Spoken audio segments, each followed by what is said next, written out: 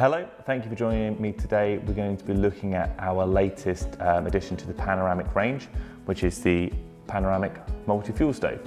So I guess the first thing to say is if you're looking for a wood burning only unit, you're probably best off with just a standard panoramic stove, which we've already done a video for. So we'll put a little link at the bottom of this video so you can just follow that one, which we go through the whole workings of that stove. So it'll probably be a little bit more relevant to you if you are sort of just predominantly burning wood. This one here, which is the multi-fuel stove, is for people burning wood and smokeless coal, or just smokeless coal on its own.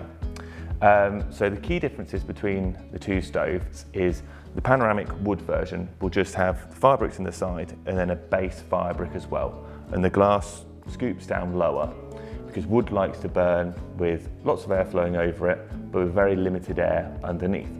Whereas when you're burning smokeless coal, it enjoys lots of air rushing up from underneath, as well as not quite so much air from the top.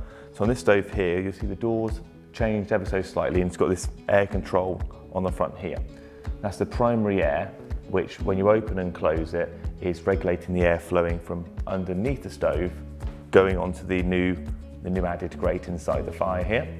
And you've still got the control on the base, right at the bottom there, which is again turning left to right, which is controlling the air flowing over the top of the fire.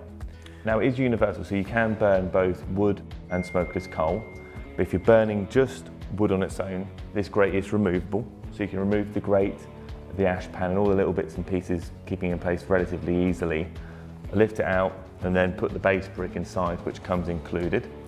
If you are predominantly just burning smokeless coal, you can leave this in here.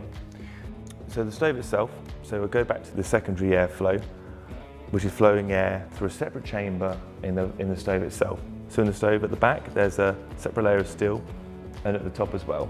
So the air is being drawn through the rear, it's drawing at the back of the stove, and it's being expelled through these series of holes on the baffle plate. You'll see the change in flames. That's where the air is rushing through, and actually reburning the initial smoke produced by the fire high up in the chamber.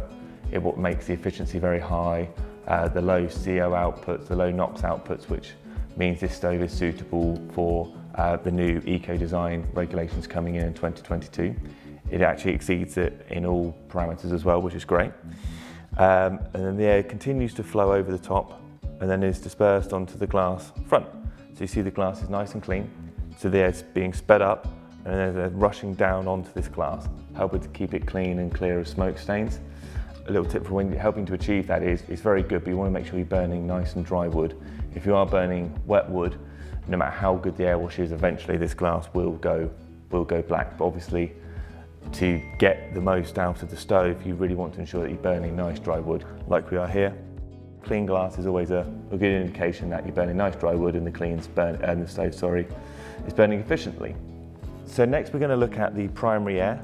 The one on the door here is the primary airflow. This is a predominant lever you want to be using when you're burning smokeless coal, because the smokeless coal likes lots of air rushing up underneath.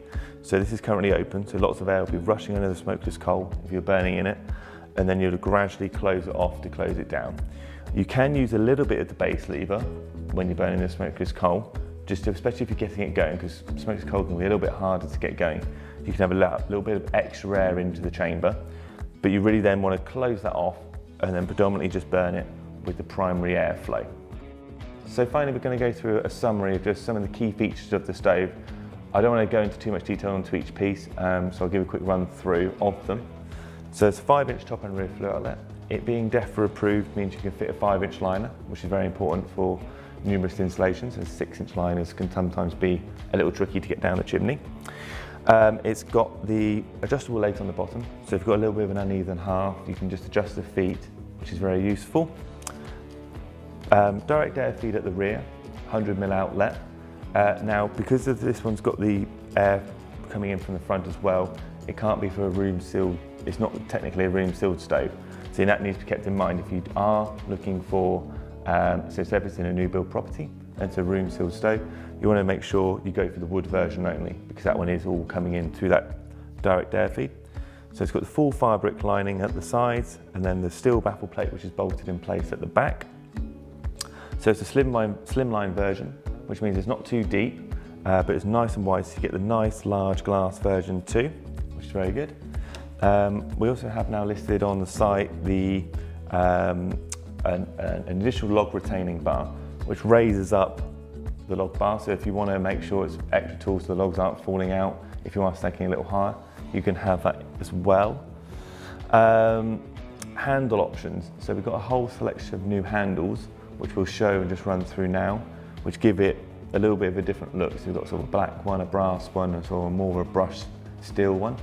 And those will actually be available for the Panoramic range, the Purifier range, and the Otto range too. So they fit a wide selection of the stoves, which is quite good to customise and make it look a little bit unique.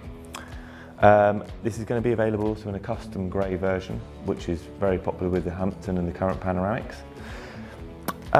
And that's about it. I could probably go on all day, but I think we'll leave it there. And if you do have any questions, we'll be happy to help. Thank you.